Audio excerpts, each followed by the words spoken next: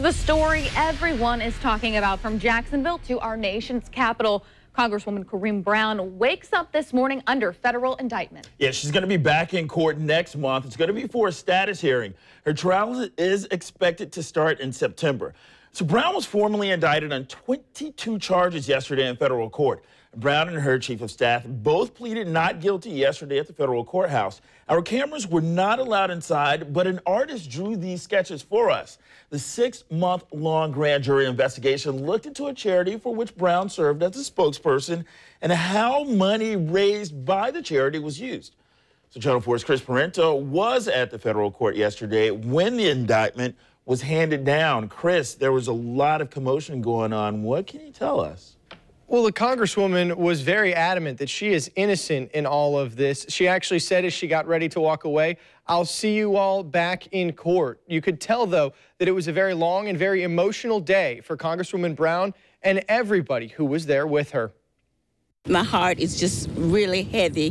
This has been a very difficult time for me, my family, my constituents, but I'm looking forward to a speedy day in court to vindicate myself. Full vindication. That's what Congresswoman Corrine Brown demanded Friday afternoon after being indicted inside the federal courthouse.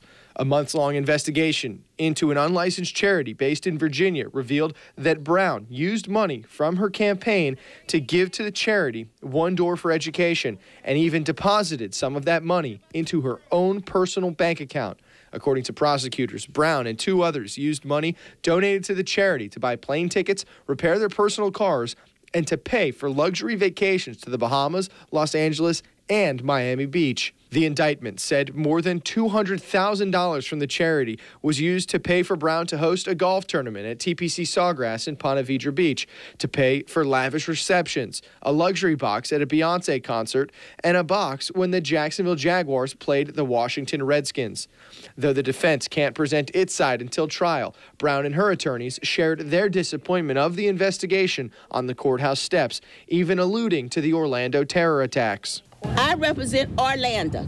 These are the same agents that was not able to do a thorough investigation of the agent, and we ended up with 50 people dead and over 58 people injured.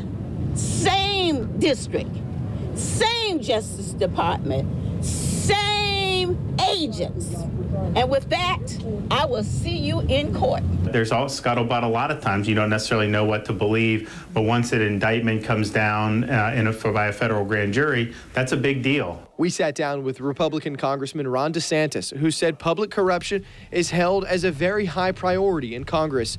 He shares what could be the Congresswoman's fate if convicted. She's obviously has the ability to defend herself, and she can remain in the Congress even though she's indicted. And she can run for election again, and the voters can factor that in. But I can say, if convicted, I think these are serious offenses, and I think it would result in her being expelled from the House of Representatives.